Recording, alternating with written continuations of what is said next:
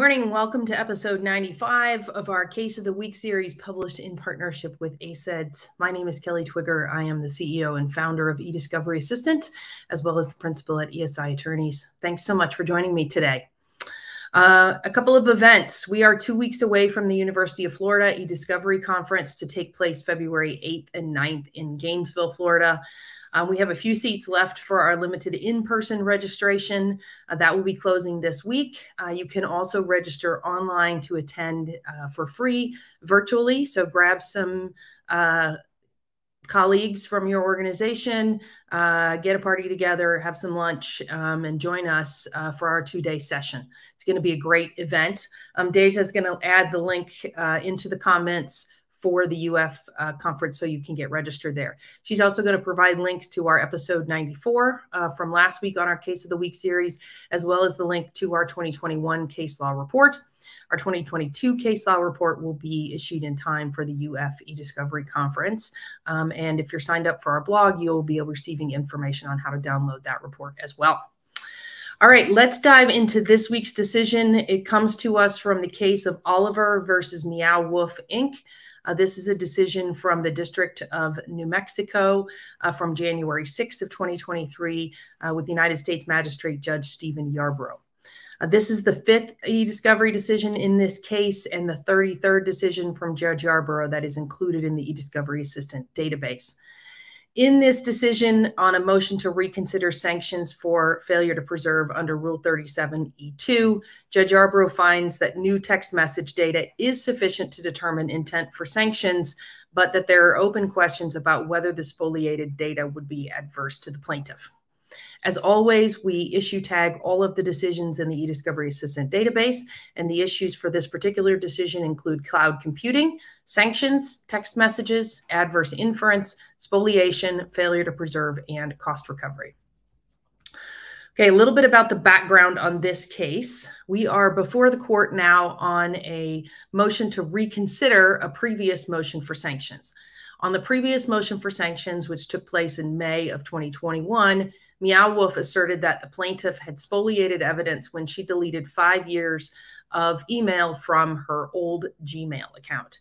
The court denied that original motion for sanctions, holding that, quote, although the timing of plaintiff's deletion of these emails is suspicious, the circumstantial evidence related to plaintiff's deletion of these emails is insufficient for the court to conclude that plaintiff deleted these emails with the intent to deprive defendants from discovering them, close quote.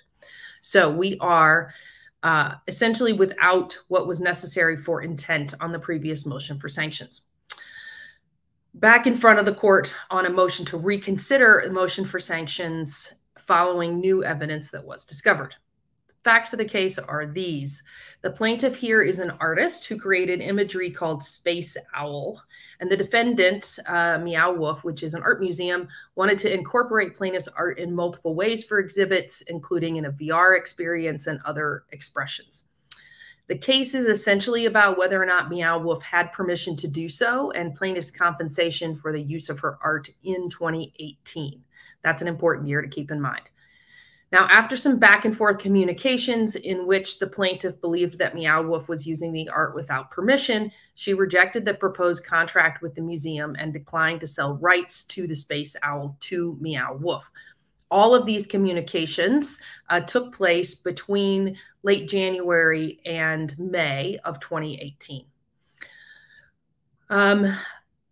After she declined to sell rights to the Space Owl, she learned that the museum had printed and sold coloring books containing an image of Space Owl. And there were some other questions as to whether or not they had used the art images in other capacities.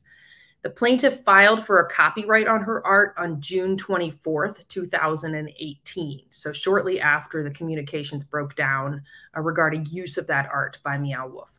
On June 26, 2018, she wrote to 𝐼𝐴 asking how many copies of the coloring book had been printed and sold. And so we have to turn for a second here to the cornerstone of the motion for sanctions, and that is that the plaintiff had in use from 2013 to 2018 a Gmail account that she stopped accessing and using following a notification of a breach around March 27th, 2015. So she had the Gmail account open from 2013 to 2018. She stopped using the account in 2015. And at the time she stopped using the account, following the notification of the breach in March, she set up an autoresponder on the account to have contacts reach out to her off of email to reconnect in January of 2015. So that must be January of 2016 or earlier. So several months after she stopped using the account in March of 2015, she set up an autoresponder to encourage those contacts to reach out to her to get the new email address, but she did not provide it in the autoresponder. At that same time, she created a new Gmail account and conducted all of her communications with 𝐼𝐴 through a second Gmail address. The evidence here shows that there are several instances where the autoresponder from the first Gmail account went to 𝐼𝐴 personnel at least 5 times. And sometimes the person that received the autoresponder forwarded the information to the new email. Other times he did not. Now, we all know those kinds of situations where you have someone's old email in and it automatically populates when you go to type their name in email and you send it to the wrong email address. That's what happened here. Okay, fast forward back to 2018. On June 27th, 2018, one day after she sent the letter to 𝐼𝐴, the plaintiff accessed her old Gmail account, the one that had been breached, and deleted 5 years of emails from the date of deletion on June 27th, 2018, back to 2013. Nothing happened for a year, and then a year later, the plaintiff hired an attorney and wrote a letter to 𝐼𝐴 threatening litigation. Discovery in the case showed that the parties exchanged hundreds of emails to the new email account and via Slack from early 2015 through June of 2018. On the motion for sanctions, following when defendants learned of the deletion of the first Gmail account, the plaintiff testified via affidavit that, quote, litigation against 𝐼𝐴 was inconceivable, close quote, at the time she deleted the evidence. And then the court compelled the plaintiff to produce communications from April 1st, 2018 forward. Following that motion to compel, the plaintiff produced a text message string from June 26, 2018, the day before the deletion, containing multiple statements that she needed to hire a big gun attorney, that she needed to hire an attorney to find an attorney to scare 𝐼𝐴 into compliance, and additional language that clearly indicated she was trying to prevent litigation. Following the discovery of these text messages, 𝐼𝐴 sought reconsideration on the motion for sanctions, asking the court to find intent and seeking an order permitting them to introduce evidence of plaintiff's deletion of the emails, an adverse inference instruction, as well as attorney fees and costs. So those are the facts that we have. Essentially got a previous motion for sanctions where there was no intent, then subsequent discovery of text messages that potentially shows intent, and it's up to the court now to reconsider that motion for sanctions. So what is the court's analysis here? Well, the court begins with the analysis under Rule 37E2 that permits a court to either order a permissive or mandatory adverse inference instruction only upon a finding that the party who failed to preserve evidence acted with the intent to deprive another party of the use of the information. So the next question for the court under the analysis is whether or not the plaintiff, had a duty to preserve at the time she deleted her Gmail account. The usual question, that's the usual question that we ask here. The standard in the 10th Circuit, which is where the District of New Mexico lies, uses the language of, quote, imminent, which the district court equates here to be what we consider, quote, reasonably foreseeable, and states that, quote, a plaintiff cannot decide to sue, delete adverse relevant evidence, wait some period of time, file suit, and then successfully avoid liability for spoliation by claiming that, although foreseeable, the lawsuit was not, quote, imminent, close quote, at the time of deletion. Counting the number of months or number of years in between the deletion and the filing of the lawsuit is not always the best litmus test to determine reasonable foreseeability, close quote. So this is really an analysis of language used in the 10th Circuit, because many of the cases, or the cases cited by the court here, note that imminent is the standard as opposed to reasonable foreseeability. And the court here really equates the two terms and finds that based on the facts here, that litigation was reasonably foreseeable and that a duty to preserve existed. Okay, so once the duty to preserve exists, the court next looks to what the plaintiff's intent was, and whether the plaintiff deleted her emails based on the prospect of impending litigation, despite her multiple assertions that that was not the case. And then the court goes through a litany of facts as to why the court found the timing of the deletion to be suspicious on the initial motion. Now, what's key here is that the court goes back to its initial motion and looks at all the facts that it found to be problematic, and then looks to this new text message string that was found later in discovery that really points to specific intent, because the timing of the text message string and the words in it are so key. And the most telling of this information is that timing that I mentioned. Plaintiff deleted the Gmail account the day after those text messages, even though she stated that she deleted the Gmail account due to a data breach that had occurred 3 years prior. The court agreed with 𝐿 that the timing of plaintiff's email deletion was always suspicious, and that new evidence regarding her intent shown through her text messages was enough to tip the balance to show that the plaintiff acted in bad faith as required under Rule 37(e)(2). The court states that the facts, quote, demonstrate that the plaintiff performed her mass deletion of emails with the intent to deprive defendants of discovering them, close quote. Now, the next analysis for the court considers whether the deleted information was adverse to the plaintiff, or put more simply, the question is whether the deleted information would have been bad for the plaintiffs. And this is where we get into a situation of how is the party arguing against data that was lost going to be able to establish that the lost data was actually bad?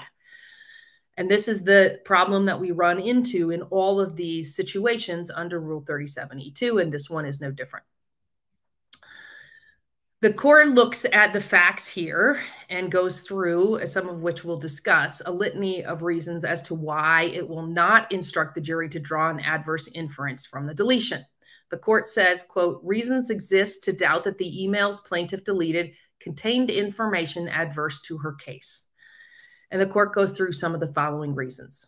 First, relevant emails to and from 𝐿 were present on the defendant's systems. Next, the plaintiff did not delete emails from the new account that she had given to 𝐿, and that was used for the bulk of the correspondence between the parties. Next, any emails sent to the old account would have prompted the autoresponder and had been maintained by 𝐿 because they were received by the museum. Plaintiff was not actively using the old email account during the entire time she was negotiating with 𝐿. Defendants were then permitted to conduct a forensic examination of plaintiff's devices, and that examination yielded no additional evidence that the defendants put forth on their motion for reconsideration. As a result of all those facts, the court found that the defendant's ability to conduct the forensic examination of plaintiff's devices and the fact that it yielded no additional information dissuaded the court from instructing a jury that it must conclude something about which the court is unconvinced, that the emails plaintiff deleted contained information that, if discovered, would have harmed her case. The court also found that the plaintiff's explanation that she deleted the email account 3 years after the breach was not credible, and that a reasonable jury could conclude that the plaintiff deleted those emails because she feared their discovery would harm her position in the litigation. As a result, the court would allow the jury to decide whether an adverse inference should be drawn. So what does that mean? In short, the court really concludes that the prospect of impending litigation with 𝐿, combined with the plaintiff's desire to prevent 𝐿 from obtaining emails in her first Gmail account, motivated her to delete the emails in this account.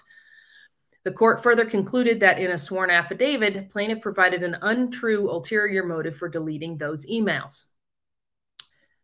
and this is a quote from the court, "Nonetheless, what plaintiff wanted to prevent defendants from seeing is unclear. Because reasonable fact finders could draw different conclusions from the email deletion, the court rejects defendant's request to instruct the jury that it must draw an adverse inference. Instead, the court will allow defendants to introduce evidence of plaintiff's deletion of her emails from her first email account." Close quote. The court does go on to grant defendants' requests for attorney's fees and costs, both on the original motion for sanctions and on the motion for reconsideration. Okay, what are our takeaways here?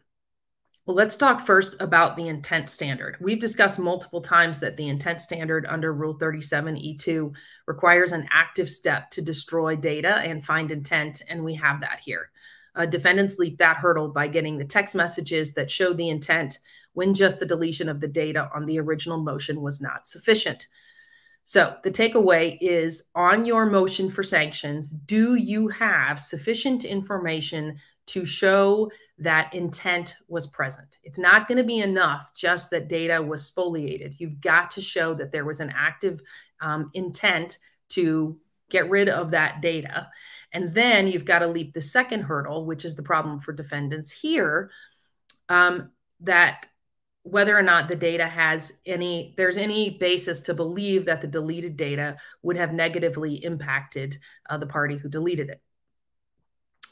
Here, the court had concerns, and rightly so, about whether the deleted Gmail account had any data that the defendant didn't already have, and the fact that she had communicated with them primarily via the second Gmail account set up in 2015, 3 years before the issues arose that are the subject of litigation.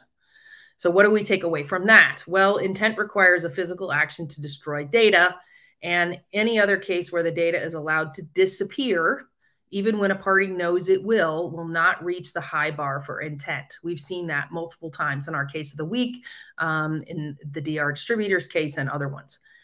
The second element of this inquiry about whether the deleted data adversely affects the party who spoliated it, and that was where the facts and the timeline put forth to the court were incredibly key here.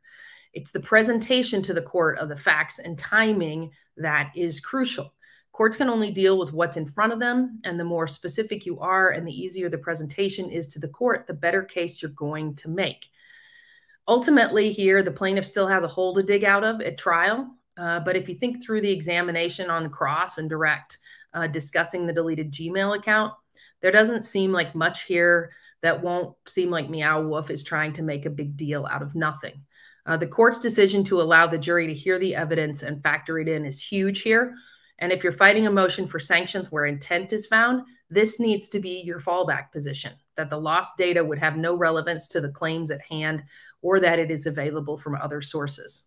So our key takeaway here is know and understand the elements of Rule 37(e), particularly when you've got a situation where intent can be determined, and make sure you're presenting the facts to the court in a way that allows them to fit neatly within the analysis of Rule 37(e).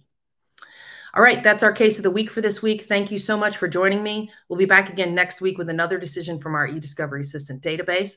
If you're interested in doing a free trial of our case law and resource database, please jump to 𝐻𝐥𝐻𝐸assistant.com to get started, or reach out to us at support@email@𝐻𝐥𝐸assistant.com. Thanks so much. Have a great day.